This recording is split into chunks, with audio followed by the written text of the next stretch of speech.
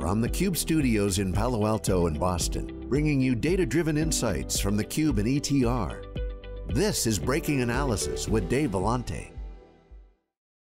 In the words of famous people like Nobel laureate Niels Bohr and baseball legend Yogi Berra, predictions are very difficult, especially if they're about the future. Hello and welcome to this week's theCUBE Research Insights powered by ETR. In this special Breaking Analysis, we're pleased to host our third annual Data Predictions Power Panel with some of our collaborators in the theCUBE Collective and members of the Data Gang.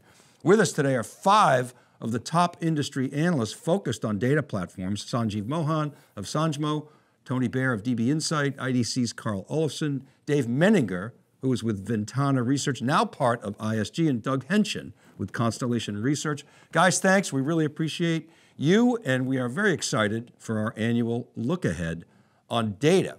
Now, before we get into it, I want to briefly share some ETR data from an October survey of more than 1,700 IT decision makers. This graphic shows net score, or spending momentum on the vertical axis, and the overlap of these platforms within those 1,700 accounts representing the pervasiveness of the platform within the data set. And this is data isolated for the analytics, business intelligence, database data warehouse, and ML AI sectors. And we've selected a subset of the companies in this group of sectors that are representative vendors of today's discussion. Notice that red line at 40%. Anything above that indicates a highly elevated spending velocity on a platform. So a couple of quick points and then we'll get into it. First of all, the presence of Microsoft and AWS is impressive and notable, well ahead of Google Cloud. The momentum of OpenAI at a net score of nearly 80% is astoundingly high, and its presence on the x-axis represents about 7 times the account penetration of Anthropic, which you see on the left-hand side of the chart just above Data IQ. Snowflake and Databricks remain above the 40% mark with pretty strong momentum, and you can see a number of other companies that we'll discuss directly or indirectly across this graphic in this basket of sectors that we've chosen: MongoDB, SAP, IBM Watson, and then we've got governance, metadata, pipeline, and ETL tools like Informatica, Calibra, Alation, Alteryx, et cetera. You got BI platforms like ThoughtSpot, Qlik, Tableau, and Looker, and of course, a number of database and data analytic platforms like Couchbase, Cloudera, SAS, and of course, Oracle. So this gives you a general quantitative sense of the relative position of these platforms in what is a multi-$100 billion TAM. Okay, let's get started by looking back at this team's 2023 predictions and looking at how the analysts fared. This graphic just shows all of the 2023 predictions for each analyst in one table. It's got a little commentary on evidence of whether the prediction was a direct hit, which is green, a glancing blow, which is yellow, or a miss, which is the red. So a quick scan of the heat map shows that the Data Gang did pretty well in its 2023 predictions, notwithstanding that these were self-evaluated by each of our analysts. Okay, so let's get into the 2023 predictions review, starting with Sanjeev Mohan. We're showing, Sanjeev, your prediction about unified metadata becoming the kingmaker and your expectation that data products would rise in popularity. And you're sharing evidence of Microsoft Fabric, Databricks Unity Catalog, and some other proof points. Take it away and explain your logic and your assessment. Yeah, so when we came up with these predictions last year, this is before AI took off, my whole thesis was that data catalogs are going to become more powerful. They'll add more use cases and go far beyond just being catalogs. And at that time, I was thinking data quality, security, privacy, some of those things. And then Unity Catalog came up, and we see it has merged the AI model catalog along with the data catalog. Microsoft Fabric, I thought, is a really great concept that brings together different disparate pieces of the architecture of the stack into one place. So this is how I see metadata is starting to converge for different use cases. The second prediction I had was on data products. I was so upbeat about data products that I ended up writing a book called Data Products for Dummies on that. I feel data products have now become mainstream. I have multiple conversations every week where people are now starting to create these data products. For example, I was at KubeCon conference a couple of months ago. I met with the Intuit team. They have 900 data products. And I was told that the mandate for them is that in the future, all access to data is going to be through a data product. So I feel data products have become a common theme. In fact, the definition, the examples of data products have also increased.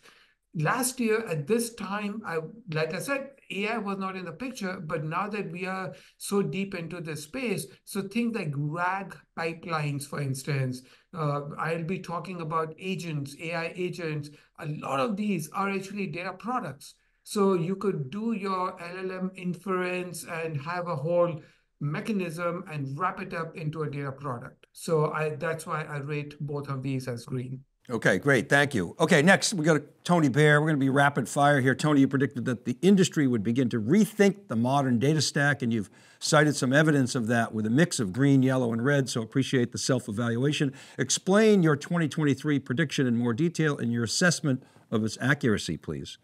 Yeah, thanks, Dave. Well, number one, the modern data stack was a whole idea to basically sort of modularize all the different pieces that you need to go from transactional to analytic data. Great idea, except for the fact that in execution, it resulted in a lot of complexity, a lot of added complexity.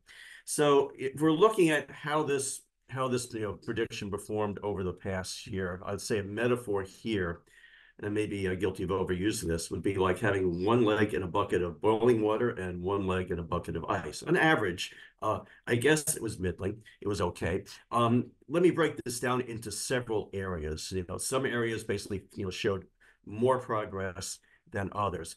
I think in the area of flattening the analytics and transaction data stack, we saw pretty impressive progress. And this was progress that was already ongoing when we made this prediction last year. For instance, basically Oracle rethinking MySQL with HeatWave, which combined both an analytic and a transaction database. The first time that MySQL actually had been applied towards, analytics. And Google doing similar things with Postgres in AlloyDB. I think what was really interesting this past year is seeing what Amazon's done. And what Amazon did, Amazon has, now I've lost count, 15, 16 databases, whatever.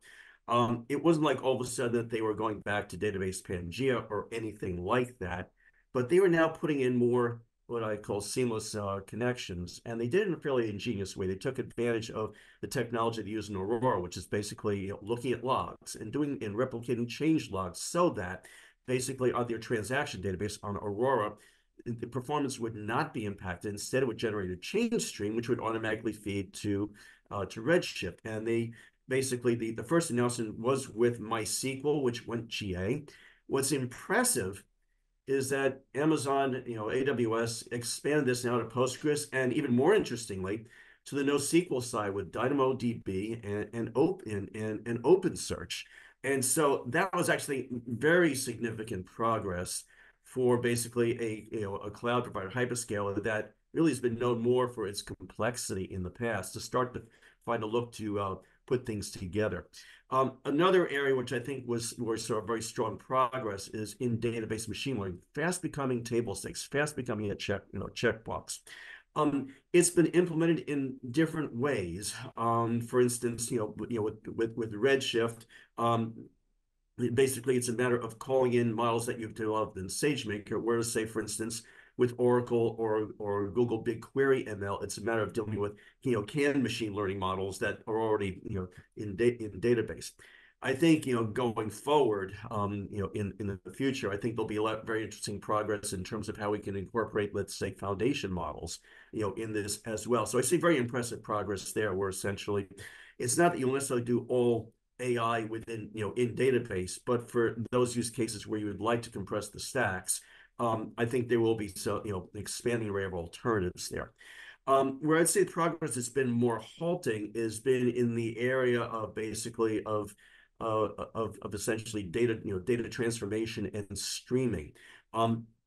ELT has been a good has been an area of progress, and which has been made possible in the cloud because, of course, storage is so cheap. So why not do the transformation in database? And that eliminates a whole layer of the stack, that whole staging server.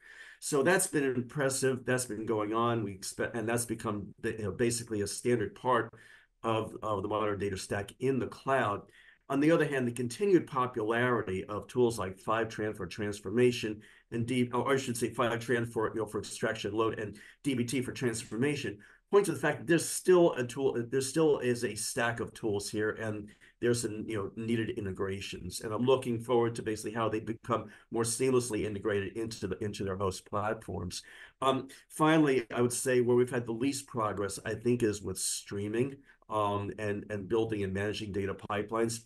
I do think I'm going to hold out an array of hope, which we'll go into in the predictions, because I think generative AI could make a contribution here in terms of simplifying and integrating data pipeline generation and data pipeline management. Great, good tease there. Thank you, Tony, good stuff. All right, moving right along, Carl Olofson, you said that SQL is back, and you're showing a sea of green in your evidence column. I gotta ask you, is SQL ever gone? Please explain your 2023 prediction and your proof points that led you to that direct hit evaluation.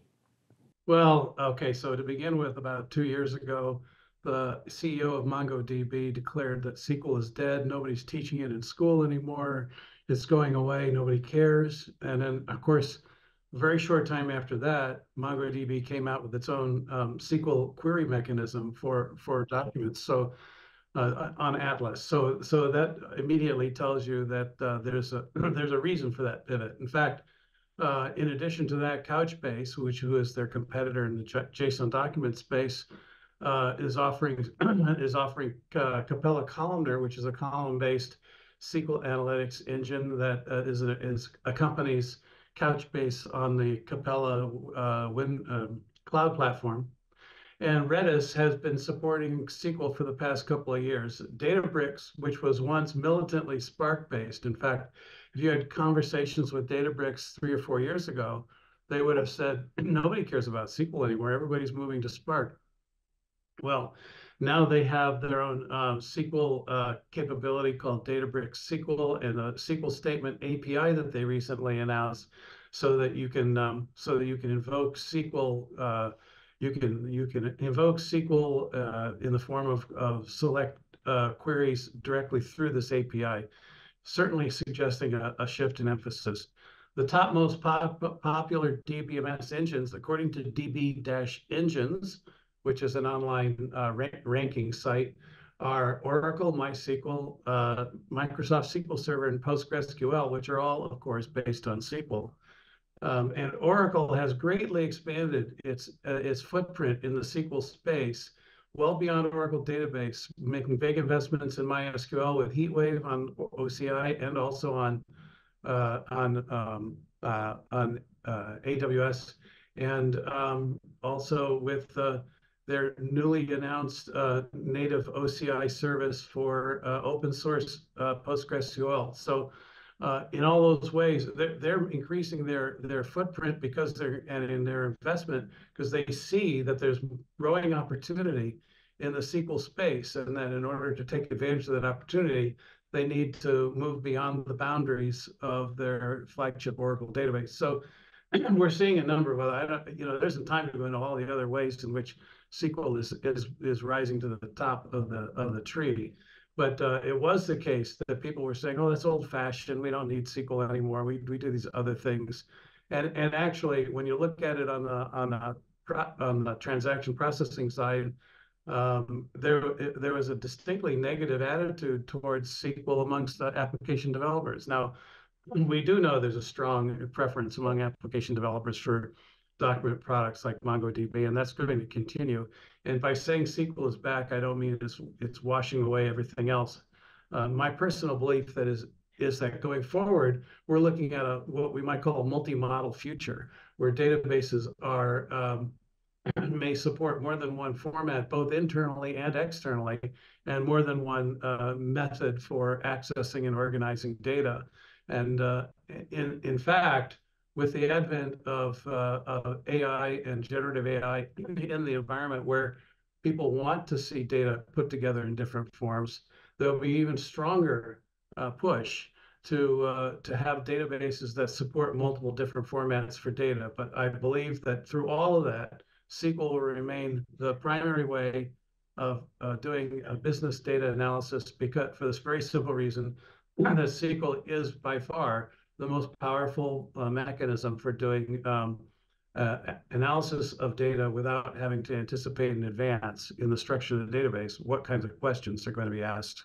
Well, nice call, Carl. SQL remains the killer app of big data, as Amr Awadallah said years ago. All right, David Menninger, you predicted that the definition of data is expanding using, you cited metric stores, feature stores, model management, and data sharing as examples of what we could expect in 2023. And you show a mostly green level of accuracy for that prediction. Could you please elaborate? Sure. So, I mean, clearly the definition of data is expanding, and maybe we should give ourselves all a red X because we didn't capitalize on what was happening around Gen AI. But Gen AI has certainly expanded the definition of data. But specifically with respect to the four items I mentioned, Gen AI has also brought a greater focus on AI and the processes around AI. So we see much more interest in feature stores. We see much more interest in model management and trying to bring together, managing LLMs and other types of models as well. On the data sharing front, we've got Databricks and Snowflake battling over establishing standards on how data should be shared, into some of Sanjeev's points earlier about data products. So I think, those are all, I would give those all green ratings as you've displayed there. On the metric store front, there are a couple of vendors who are focused on metric stores specifically, but I think it's gotten, analytics and metrics, broadly speaking, have gotten less attention around the whole governance process. I'd like to see more of Sanjeev's predictions and desires for the market to expand the catalogs and to incorporate these things more fully. And then I think I would have given the metric store a green rating as well. But I don't think there's as much focus on that as there ought to be right now. So I'll keep my comments a little briefer and we can get to the 2024 predictions. Thank you for that, David. Appreciate it. You keeping an eye on the clock. All right, last but not least, for the 2023 look back, we have Doug Henschen with the forecast last year that BI analytics reporting and dashboarding would be commoditized and embedding and automation would ascend. You've got some examples here, and this looks like a direct hit. Please elaborate, Doug. Yeah, I've been talking about embedded BI and analytics being on the rise for a few years, written a lot of reports about it, and the trend continued in 2023. So it's green. We saw it's about embedding these insights at decision points, not forcing people to go off to separate reports and dashboards and then come back to their work and then make their decision. So to do that, we saw more SDKs, more granular APIs to let developers bring those insights into apps, more GitHub integration with CI/CD capabilities, more low-code, no-code development options. We also saw more workflow from some of these BI and analytics vendors and use of event architecture to automate. So use those insights not to trigger an alert to drive you off to a report or a dashboard, but to trigger an action in an application. And of course, we saw the enterprise apps vendors like Oracle, SAP, Salesforce, Workday, all increasingly embedding insights at decision points within their enterprise applications.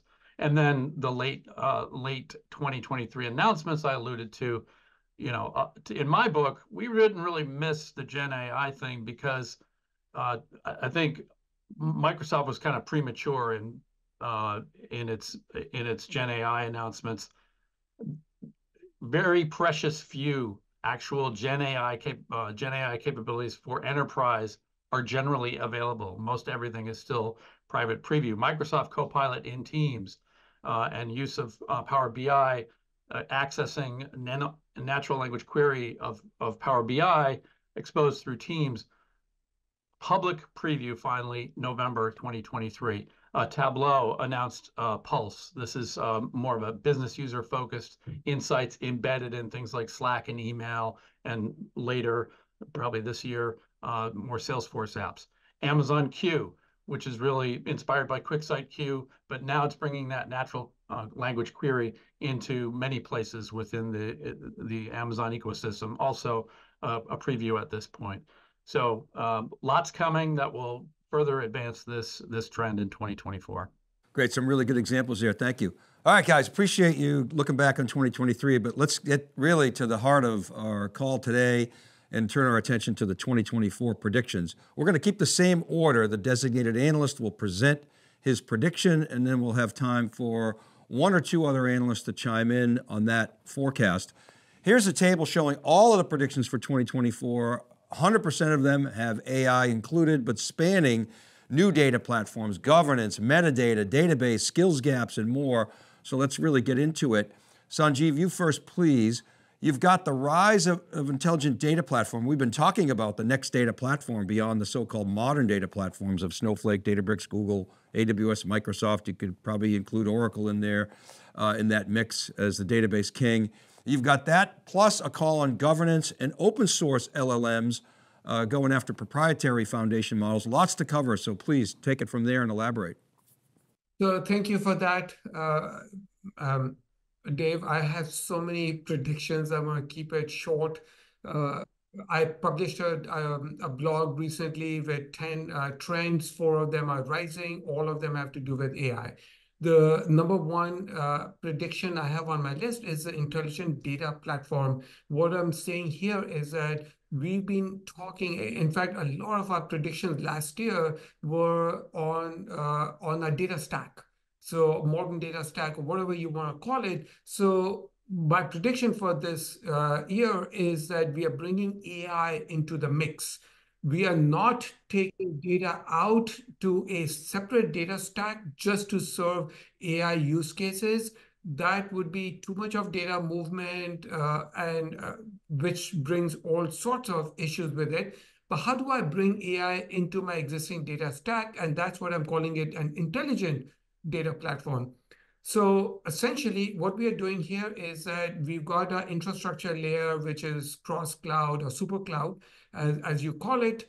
And then we've got a unified storage layer. We've talked quite a bit about it, and we may even talk more about a unified storage layer. Now we've separated out storage and compute. Now we are also separating out our analytical engines. So we already did that. You know, we have a Spark layer. We could have Pandas. We could have even DuckDB, SQL, of course. In that layer of analytics, we are now bringing LLMs. These foundation models could be either open source or proprietary. So I could have OpenAI or Anthropic Claude, or I could have any of the models from Hugging Face. So we are bringing the model catalog on top of our data stack. Also, we are adding vector search along with that. The idea is that we expose this analytical layer through an API or an SDK layer. So then on top, we can still have data products. So the data products don't go away, or the BI dashboards, which are actually data products. But now we are also adding more than just data artifacts. We could even have AI agents, which is going to be, in my opinion, a very big move in 2024. These AI agents will work on top of LLMs, but instead of just summarizing documents or translating it, they will kick off some sort of an orchestration of a task. So AI agents, chatbots, so all that together is what I'm calling an intelligent data platform.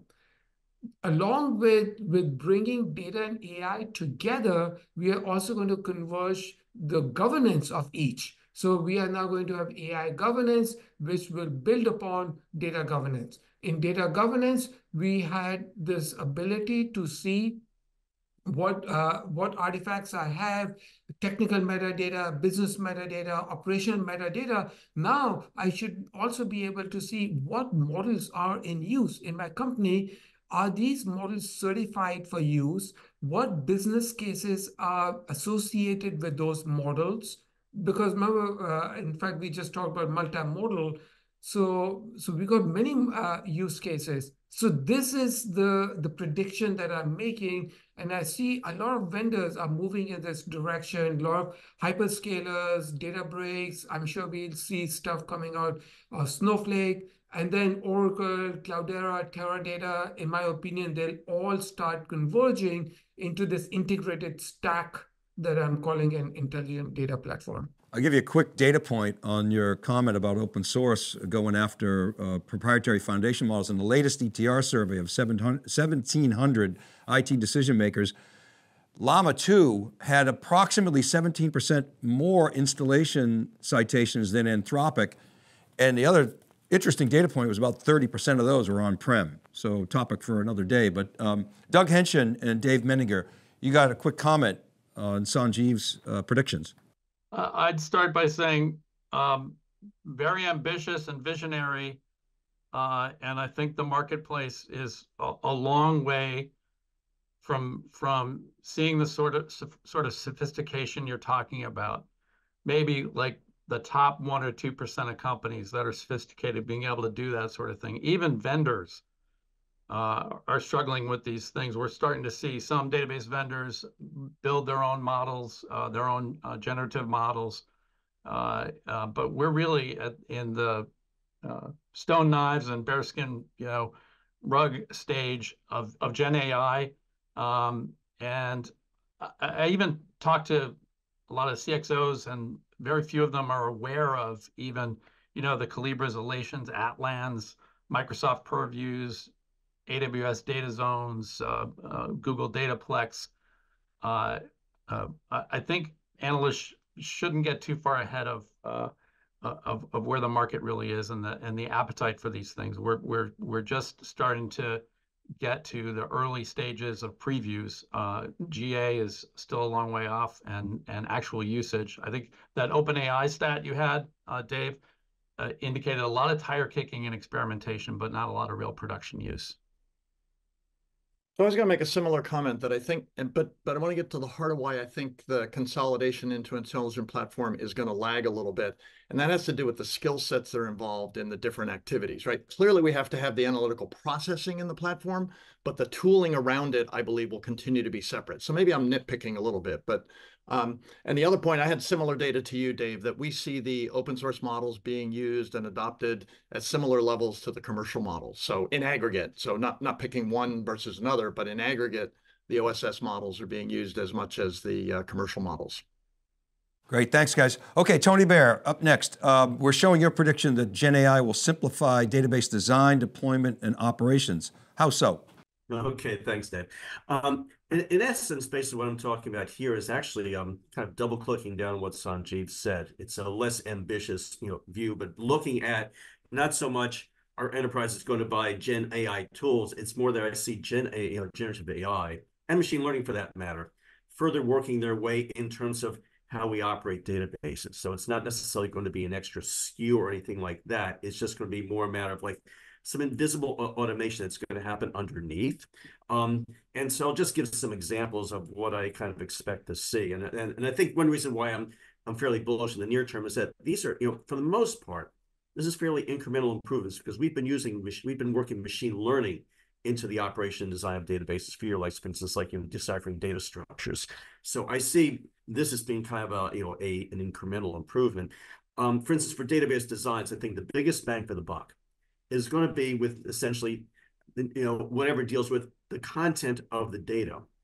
And this is where we basically can take advantage of some of, for instance, like, the document entity extraction capabilities of foundation models. Again, we're not trying to ask, enterprises to go full bore into adopting generative AI, but I could see some of this automation creeping inside, let's say, database design tools. So for instance, I could imagine, for instance, you put in, let's say, a requirements document, and basically, some and developer or constituent, basically the folks who are collaborating and putting in annotations and comments on the side, that a large language model could essentially do some entity extraction, and based on requirements and requests, could start to suggest, let's say, some ER, to do some data modeling, some very rudimentary data modeling. I'm not talking about lights out here, but gives you a start. Here's a rough data model. Here's some rough entity relationship, ER diagrams.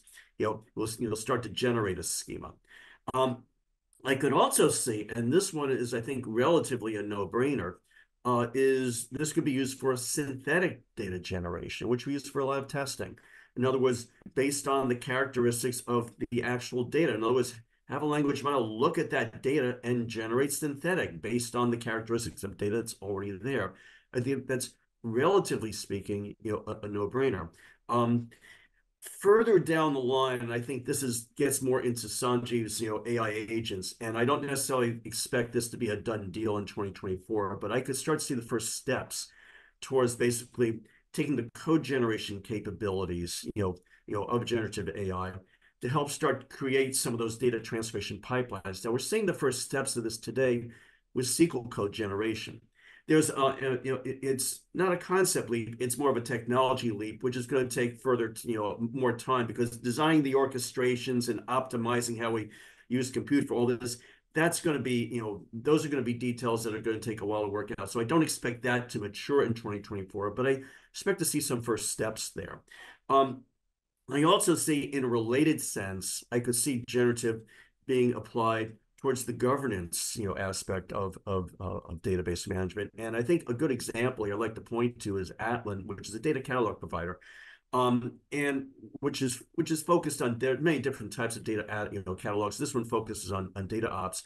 They start with kind of a common natural language search function, which is kind of akin to some of the so the natural language or conversational query functions that you're starting to see in, like, in Q, data, Databricks, Lakehouse IQ, so on and so forth. But this is being applied towards like a search, kind of a search of basically of metadata.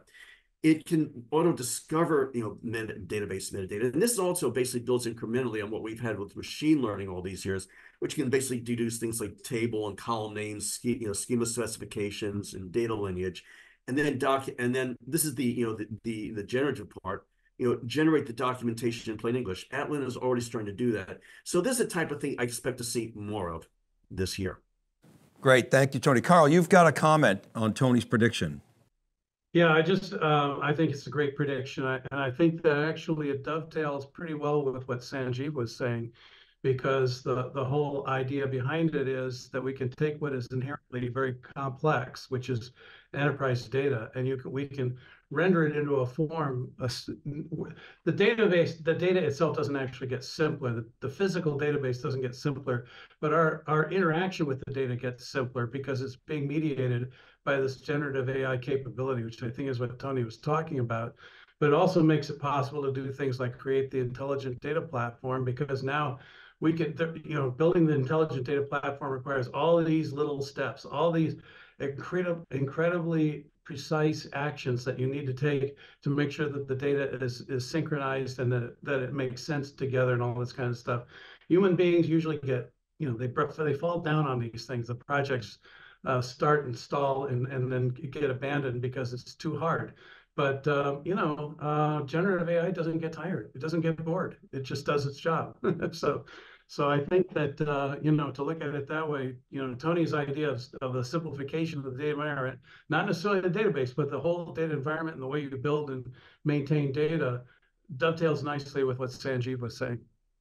All right, Carl, let's stick with you and take a look at your prediction that Gen AI and other developments are going to catalyze a rationalization of what I infer are data silos, based on your prediction, to enable combinatorial data use cases, which will ultimately create governance challenges. So I would say, this may seem obvious to some people, but you're predicting, are you predicting that organizations are going to be able to succeed in 2024? Or will this governance challenge create insurmountable barriers to outcomes this year? Please explain. Okay, so this prediction is kind of a cousin to Sanjeev's prediction, in that he was talking about an intelligent data platform. I'm just saying right now the data organization of most enterprises is a total mess, okay? And it's not well coordinated. Data is created for individual applications, and then people take data from the databases that were created for individual applications. They combine it together for specific analytic problems. They put it into data warehouses and that kind of thing, or they drop it in a data lake, but they're not really creating a coherent environment for the data overall. So it continues to be a mess. When generative AI comes into the picture, it's going to start combining data in ways that it was never designed to be combined. You're either going to get irrational combinations because it's just going to make assumptions that are not valid, or it's going to expose things that we didn't expect to have exposed because it's picking data from different places that were previously not connected at all. So we need to think about that. And we need to think particularly about how this impacts legacy data. So to answer your question, this is not a prediction that says this is all going to be done in 2024. No, that's ridiculous. This could be a 10-year process of trying to rationalize data, but it has to be done. You'll never get the full value of generative AI data capture, combination, presentation, unless you also deal with these issues and come up with decisions that say, for instance, we can't put this data together with this data, or this data can't be exposed because it's confidential. We didn't mark it confidential before because we didn't think it would ever be combined with something else that exposes that confidential nature. But now we have to. There's a lot of work there. So I mean, Sanjeev was talking about a structure, which is the intelligent data platform. I'm talking about human effort, which is going to be messier. Even with generative AI helping, it's still going to be a big effort. Gotcha. Thank you for that. Now, Tony and Doug, I believe you've got comments on Carl's prediction. Okay, I'll dive in first, which is that kind of like, I guess my prediction was kind of the bright side of this, but I think, Carl basically very much points to the fact that this also gets us into deeper, more complex waters. And it's actually it sort of echoes what happened with the modern data stack, which was supposed to bring all this stuff together, but added lots of complexity. So yes, as we start putting data together that wasn't necessarily put together before, because it was, let's say, in different formats, in different systems, it was in different contexts. That yes, it is going to start to we will start to deal with some Frankenstein type combinations. So I mean. And I think here what's going to be really important is data lineage, to kind of figure out, like, so we understand the provenance of all this data and understand what happens to it. And as Carl's saying, when we start getting into this recombinant stuff, we're getting into some deeper waters, and it is going to take time for essentially our ability to cope with this is going to catch up. Great, thank you. No, I would totally agree. I think the reality for enterprises is heterogeneity. We have seen efforts for this proverbial intelligent data platform. I think Microsoft Fabric is this idea that goes across their collaborative products, across their enterprise apps like Dynamics, across their productivity apps. But most organizations, even mid-sized organizations, aren't that heterogeneous, and organizations aren't necessarily interested in putting all their eggs in one basket. So some of the chaos that Carl talked about is spot on, and it's a tough challenge. It is a tough challenge, and also I would just point out in furtherance of what Doug was saying, that the heterogeneity is important, and so no data platform that arises out of this can be uniform. It can be just one thing. It has to be a more like a data environment, and maybe even a data environment that tolerates the idea that in different contexts, different sets of facts are true. In other words, you may have a different temporal context. You may say on last Tuesday what was true, and then it'll tell you what was true last Tuesday, which is different from today. So all of that needs to be part of the system.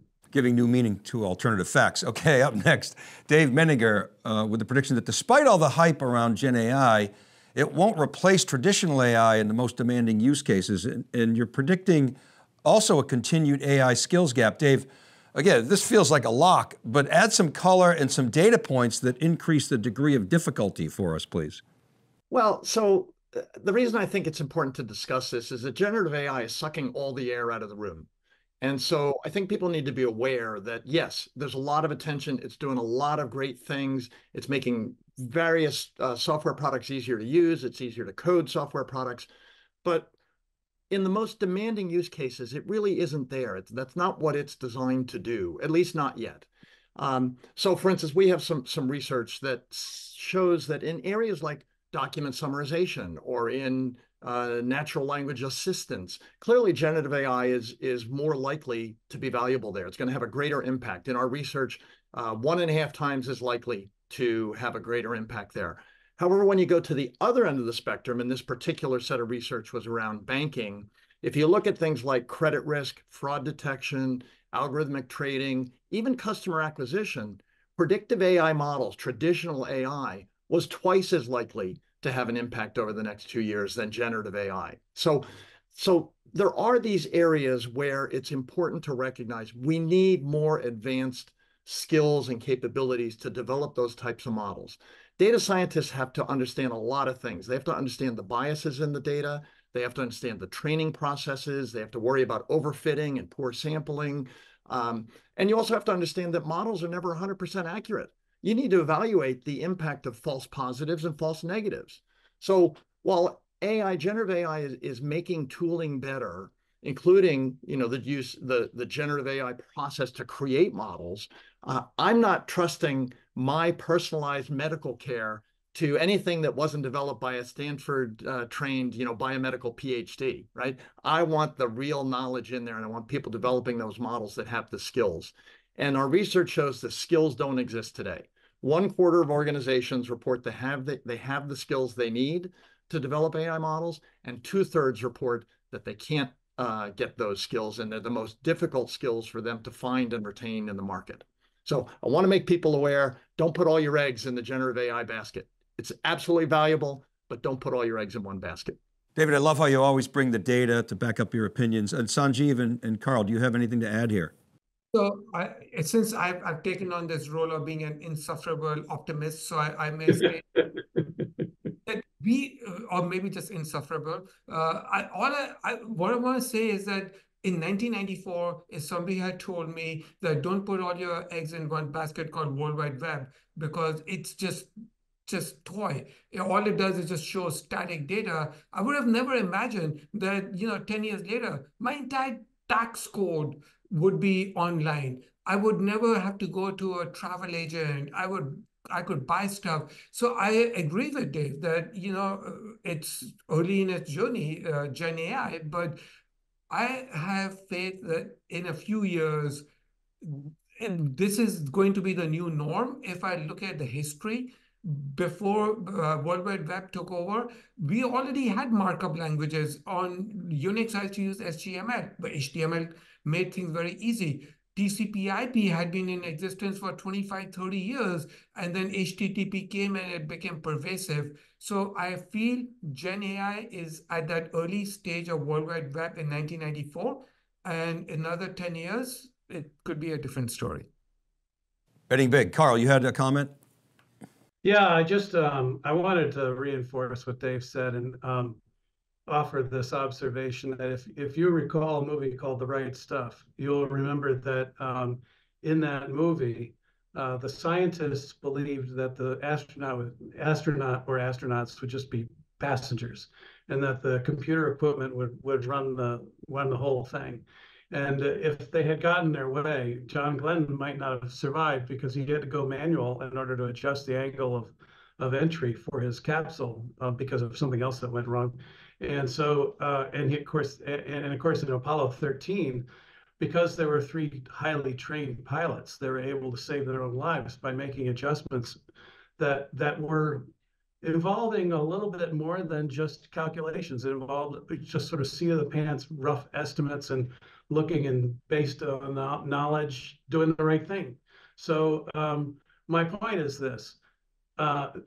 Generative AI does indeed do a lot of work for us, so we wouldn't need to do it. It relieves the responsibility from non-technical people so that they can do their jobs without having to learn a lot of stuff. But at the same time, I believe, along with Dave, that it will ultimately open up more opportunity for highly trained individuals to guide it in the right directions, to help set up the environments so that everything works right, and to avoid problems. I'm not even talking about hallucinations, which I think are relatively easy to avoid, but more problematic things that involve misinterpretation and improper combinations of data and that kind of thing. So I totally agree that this is actually an opportunity for more, not less, skills development. Yeah, nice throwback references, Carl. Thank you. All right, we just got about 5 minutes left. The last prediction comes from Doug Henschen, who's predicting that Gen AI will have a material impact on how organizations approach BI and predictive analytics. Doug, this is a prediction with big implications for data analysts, data pros working in the pipeline, Tableau jocks, and end business users. Very exciting. Are you saying we'll see this transformation before the end of the year? No, I'm saying this is continuing the trend I talked about in 2023, increasing use of embedding, increasing use of insights being exposed where people are doing their work. The most adopted and most used feature in the augmented analytics trend that it started 5-8 years ago was natural language query. And Gen AI in 2024, 2023 was all about announcements. Late 2023, we started to see public previews. 2024, we're going to start to see GAs. And the most material impact on BI analytics is going to be putting natural language query on steroids, more accuracy, more verbose, more interpretive, and Gen AI will help you, as the examples I gave, Microsoft Copilot, Tableau, Einstein Copilot, AWS, Amazon Q. We're going to start to have this query anywhere you need it, in apps, in places other than just a BI platform. I think the caution is that it's still going to be important, a really important role for analysts, and that's going to be curating the data, curating the question, curating the prompts.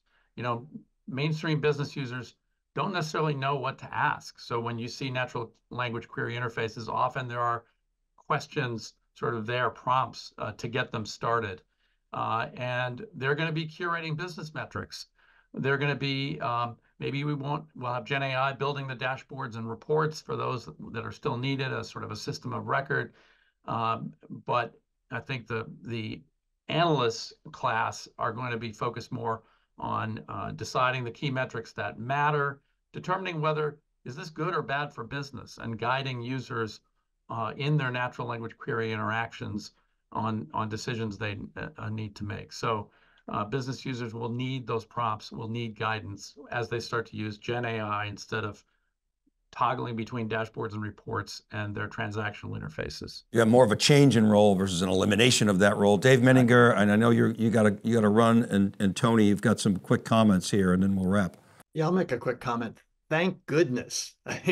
In 3/4 of organizations, less than half of the workforce has access to analytics. This is the solution for solving that problem. Prior to Gen AI, we saw that about 1/4 of organizations were using natural language processing. 80% were using dashboards and reports. We need to see the inverse of that so that more of the organization can access analytics. All right, Tony, give you the final word here. Yeah, a quick point, which is that I think the thing what Doug said here, which is that where the importance is going to be is curating data, questions, and prompts. It's knowing how to ask the right questions of the data, because basically technology will be there to get it. So I think what Doug is saying right there, it's all going to come down to people knowing how to ask the right questions. Can I just add one quick thing on that, because this is, I want to just continue this dialogue I had earlier about like how technology advances. So to me, prompt engineering today is highly complex and it just keeps changing. But to me, this reminds again back to the time when internet search first came out. Remember, we had to put double quotes and put some hints here and there. Now we don't even think about it. So same thing, we are at this early stages of prompt engineering. Yeah, no doubt. Guys, I'm sorry we got to go, but I want to share my personal gratitude. It's amazing to me. This has been our 3rd year through. It could have started back at AWS reInvent in 2021, and looking forward to more collaboration in the future. So thank you. Thank you. Thanks. Thank you, Dave. All right, also want to thank Alex Meyerson. Yes, Happy New Year, who's on production and manages the podcast. Ken Schiffman as well. Kristen Martin and Cheryl Knight help get the word out on social media and in our newsletters. And Rob Hof is our editor-in-chief at SiliconANGLE.com. Remember, all these episodes are available as podcasts wherever you listen. I don't know if you know this. I'm really proud to say we hit almost 650,000 downloads of Breaking Analysis this past year. Wow. All you got to do is search Breaking Analysis podcast. I publish each week on SiliconANGLE.com and thecuberesearch.com, and you can email me at david.vellante@SiliconANGLE.com or DM me at dvellante. Comment on our LinkedIn post and check out etr.ai. They get great survey data, constantly updating the data set. This is Dave Vellante for theCUBE Research Insights powered by ETR. Thanks for watching, and we'll see you next time on Breaking Analysis.